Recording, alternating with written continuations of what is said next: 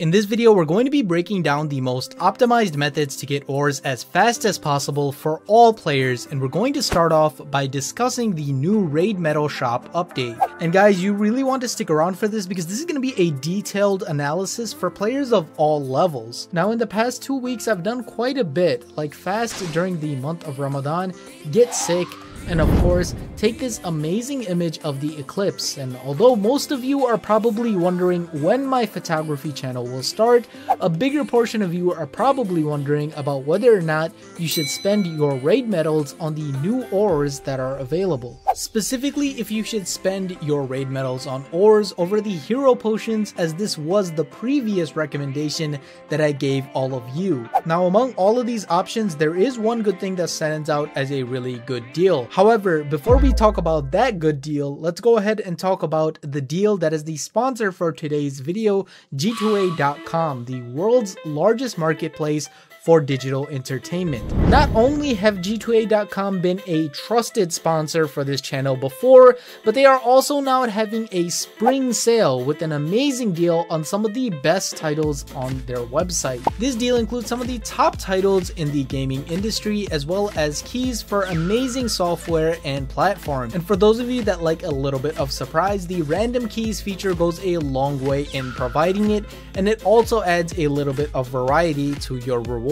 I've also personally bought from G2A before, and they are a really solid company. I had no issues, and they have been around for a really long time. To take full advantage of the discount, make sure that you have at least 2 products in your cart and that those products are worth less than 50 euros. Guys, don't waste any time. This is a really amazing deal and one that you should be taking full advantage of by clicking the link in the description. And thank you so much G2A.com for sponsoring this video. Now back to the raid medals and ores. I did a lot of calculations in the background, and I'm not going to bore you with all of the calculations that I did, but I'm just going to show you a table that demonstrates my findings. Ah, here it is. It's beautiful, isn't it? On a real note, here is the table that I'm talking about. This table compares how expensive a single piece of ore is in terms of gems or raid medals. And you should know that for this, I took the gem prices in the shop, since they're twice as good as buying them from the blacksmith. Now, generally, Supercell could compete with Simone Biles when it comes to balance, especially when it comes to prices of things in the shop, as well as how valuable the ores are. But this time, the table shows a little bit of discrepancy. As you guys can see, the price that you pay for shiny ore makes raid medals and gems almost equal value, while the price that you pay for starry or glowy ore makes the raid medals a lot less comparable to gems. This means that you actually get the best value out of your raid medals when you buy shiny ores with them, rather than buying glowy or starry ores. Even without looking at the math, for 350 raid medals, you get 500 shiny ore, while for 150 gems, you'd get 300 shiny ore, so it looks like a pretty sweet deal even on the surface. And don't forget that a single training potion will cost you 100 raid medals, but only 25 gems, making the general raid medal to gem ratio 4:1. Thus, by buying the shiny ores with your raid medals, you're not only getting a really good deal, but you're getting actually better value out of your raid medals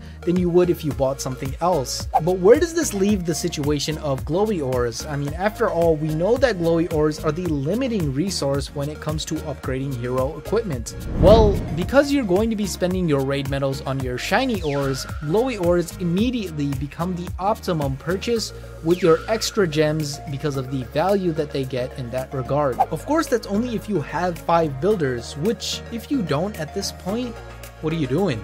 I mean, come on guys, it's not 2013 anymore. We have Titans League, right? Just push to it already. We'll be okay. So gems for glowy ore, raid medals for shiny ore. But where does that leave us with the 3 hero potions that I recommended you guys buy from the raid medal shop every single week? Well, to figure this out, let's go ahead and invert it completely. If you didn't buy those 3 hero potions every single week for 450 raid medals, you'd need to upgrade your heroes so that you can perform well in normal war and in clan war leagues. And if you did that, not only would you invest a lot of resources, builders, and time, but but it would also be in your best interest to buy books of heroes as well, which cost 500 gems a piece. Thus, you would actually be more inefficient because you'd be sacrificing build time you could use elsewhere, and you wouldn't be able to buy glowy ores for gems. Clearly, we can see that not buying these 3 hero potions is not an option because the advantage that they give us is way too significant. Therefore, the #1 priority for raid medals is still those 3 hero potions, even though we can buy ores from the shop now. The best way to go about this is like this: buy the 3 hero potions, then buy 2 packs of shiny ores if you can.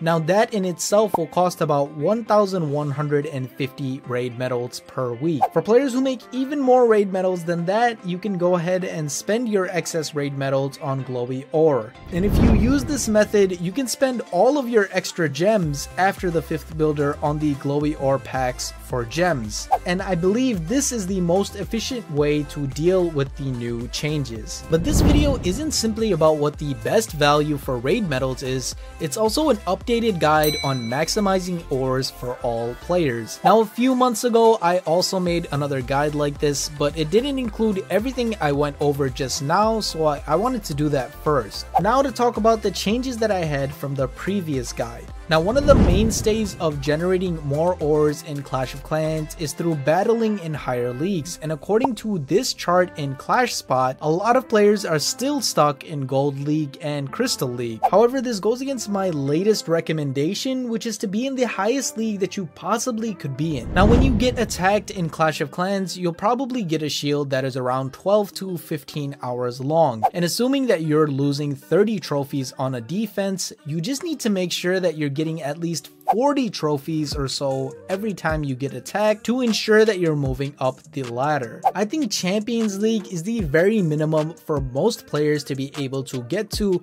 However, if you're Town Hall 14 or higher, you really should be aiming for Titans League or above to maximize the amount of ores that you're getting. Another key component to getting ores is war, and the easiest way to make this work is to run back-to-back wars as often as possible in your clan. At the end of the day, wars is a numbers game, and I'll make a detailed video in the future talking about how your clan could win a lot more wars, but for right now, just running back-to-back wars is the best thing that you could possibly do. The very last thing, which I'm pretty sure that most of you do already, is to make sure that you're making the most out of the many events that we have gotten and will undoubtedly get in the future to help us get more ores. If you do these 5 things, you will undoubtedly be able to max your ores without having to use your credit card or steal someone else's. And just to recap, these 5 things are buying shiny ores with raid medals, buying glowy ores with gems,